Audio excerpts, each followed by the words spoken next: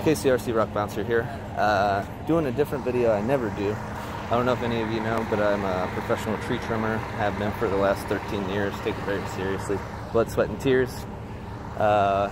Most of my time is doing residential tree work, you know, just routine trimming, technical removal, storm damage, stuff like that. But for a while I did do power line clearance, working on stuff like this. I was actually a foreman for Wright and Asplin.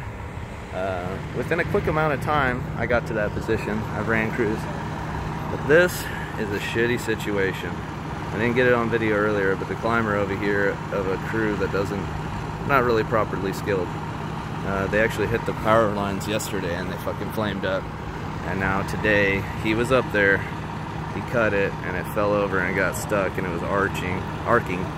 Those lines are still hot, but it's not sparking or catching fire anymore, so that's good. But guys, if you get tree work done, hire fucking professionals. Later.